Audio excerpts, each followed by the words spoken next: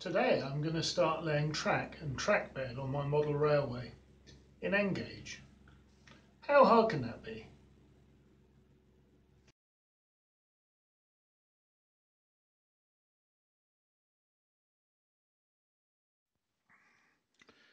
This is my first attempt to mark out some centre lines so I can start laying some track.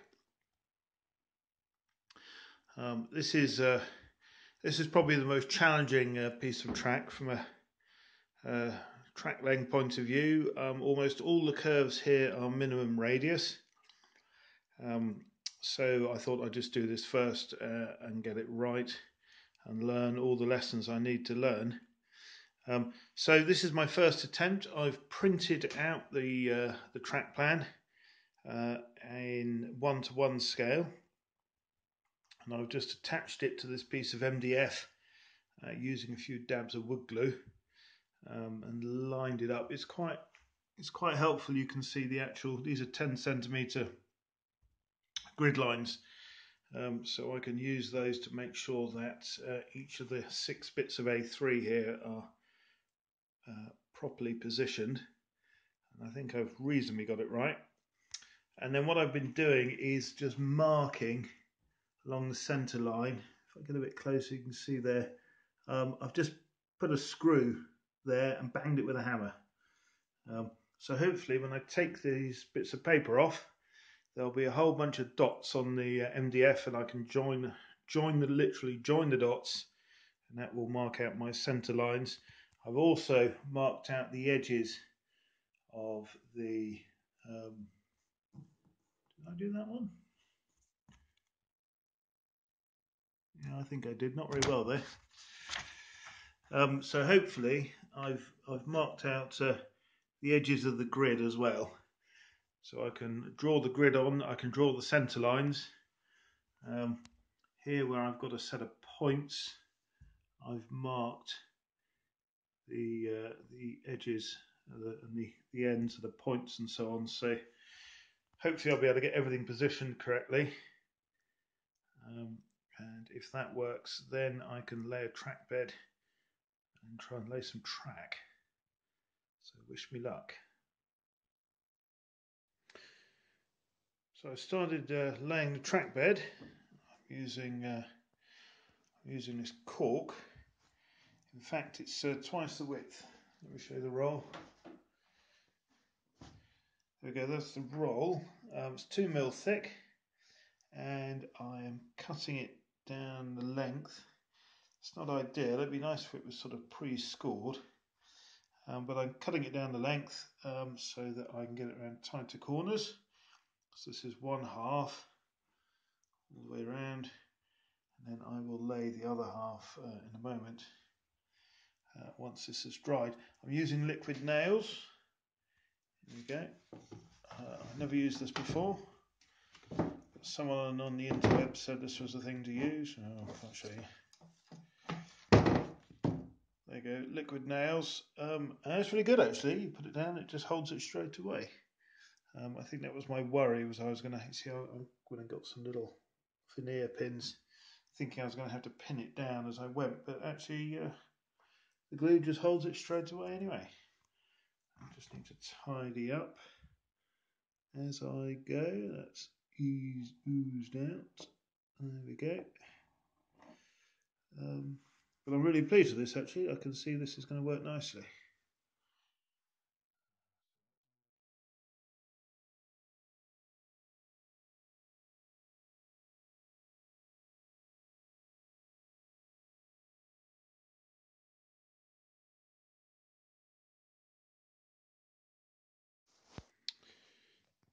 Here we go. So I've laid some track now along the incline. This is copy decks down, and you'll see here's the next section just drying. And what I've been doing is put the copy decks on the roadbed, and then here you'll see I've got a track setter. So I've been using that to get it reasonably straight. I'm putting a pin in, only occasionally. I don't want to use lots of pins. But that's just holds it in place while the glue sets. I won't really do it any harm. I know some people are a bit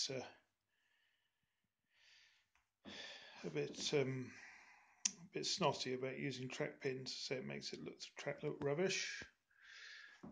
One just there I can see catching the light, perhaps they're correct, but I'm sure it won't be that bad.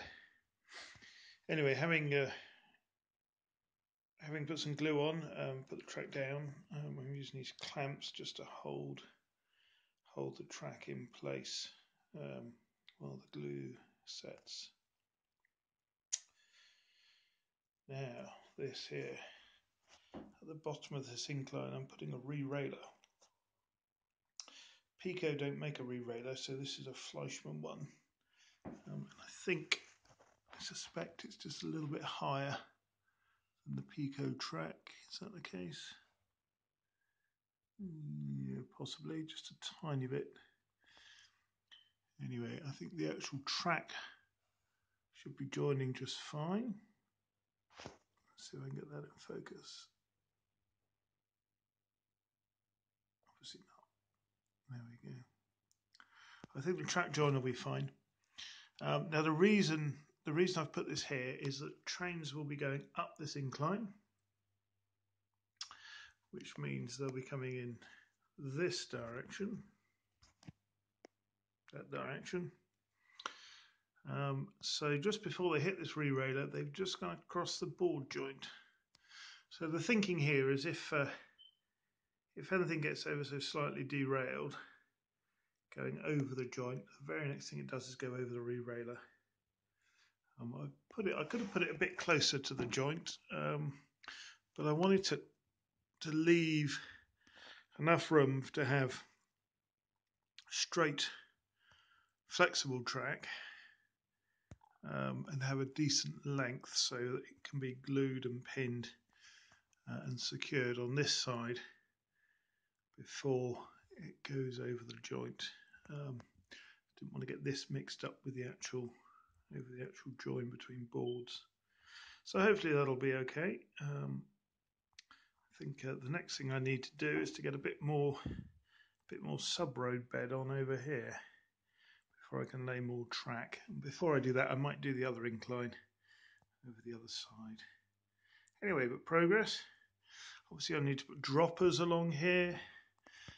I need to do all the wiring, wire it up. I need to work out whether my blocking is working. I can't really do that until I've fitted another point motor to this point. I've got a dead rail, or I've got insulated joiners on, obviously on this frog, but that should also work for making this section a separate block, which I think I'm going to choose to do. So I have a block going up the incline, and then around here that will be another block on the inside, and obviously this inner track will be a third block, and obviously going down the incline that will be a fourth block. I haven't got the kit for doing block detection yet, but I just need to be mindful of it while I put gaps in the rails and wire everything up. I'll come back to that later. All a bit moot. I haven't even got any decoders in my locos yet. I'm trying to get that sorted out, and then I'll be able to have a go at actually driving digital. At the moment I've only been driving DC, analog, but hopefully I'll get there soon.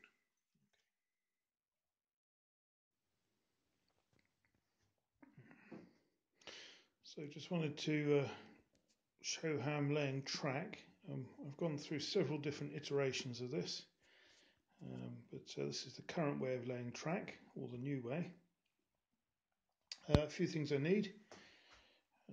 Here I've got some Copydex. This is a sort of latex-based glue. Smells terrible. Got a drill with a very thin bit on it. some push pins. Now, these are quite good because the width of this part here is almost exactly 9mm. They fit very snugly between the rails, so that's a good thing. I've got some clamps, they're useful. Bits of scrap wood, I've got a few more of those elsewhere. And here I have a piece of track I'm planning to lay, so I've roughly put it on the line where I want it to be. You'll see at the end here I have taken a sleeper off either end of the track. I'm going to join. I've put fish plates on, so it's going to be a bit tricky lining fish plates up. I think that's right. So you just need to check very carefully that it's properly on the rail and hasn't slipped underneath. If it has, then they won't be mechanically joined. You see this this one rail here isn't quite butting up, which is irritating. You can normally fix that by twisting the track a bit, one way or the other. But the problem with that is you also want to twist the track along the route you want it to take. It is possible to turn the track at this end and then you move the turn all the way along, and that's, I think, the only way I've found of moving a rail all the way along the length, but it's a real pain. Anyway, I think that's something you just need to experiment with. So there's my track. So the technique is to put copy decks along the route, and then, oh, there's one more thing I'll need actually mentioned over here. Track setter. I'm only using this for straight pieces of track. For curves, I'm just following the centre line. But it's certainly useful for straight pieces. So the technique is to put the copy decks along and then lay the track on top. Use the track setter to get it straight if it's a straight piece. And I then use the drill to drill holes on the centre line, which I can then use to hold the track in place while the glue sets. Okay, so I've put copy decks along the track bed. Now, when I laid this track bed, the cork, you'll see I cut it down the middle and laid it in two halves. The reason I did that was so that I could preserve the centre line and follow the centre line. So you lay a piece on one side of the centre line first, glue that down, and then you lay the other side next to it. But the advantage is you can still see the centre line, except when you're going to put copy decks all over it. It makes it a bit harder to see the centre line, but if you look really closely, you can still find it. And perhaps you can just see there, it's still visible. So what I'm going to do now is use the track setter to straighten up the track. And the good thing about the track setter is it has these holes in it. You can use to put pins in or to drill holes and so on. So I'll put the track setter in and see if we can do this one-handed. Probably not.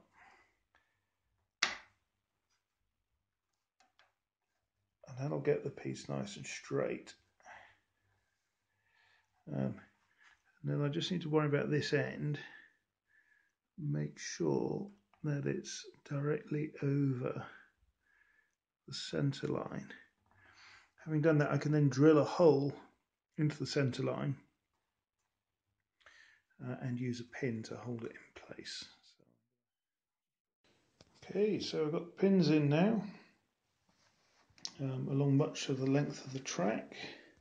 That's looking good. Here at the end, just around about here, this is where this curve ends, and it then goes straight. So I'll just put the track setter in the last sort of bit of track. It's popping out. That's so good. And I've then just pinched the other end to where it's going to try and make sure it's straight in the correct direction. And I'm now just going to put a few clamps on. I'm using here just a piece of ply just to spread the weight of it. This isn't the best thing. But I'm just seeking to hold it down while the glue goes off. This isn't easy to do one-handed. Sure you don't need a video to tell you how to do this. Ah dear. Never mind, it's all part of the process.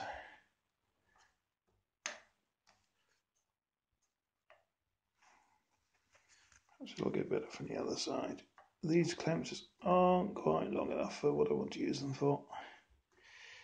There we go, maybe that'll help. It's not quite working, is it?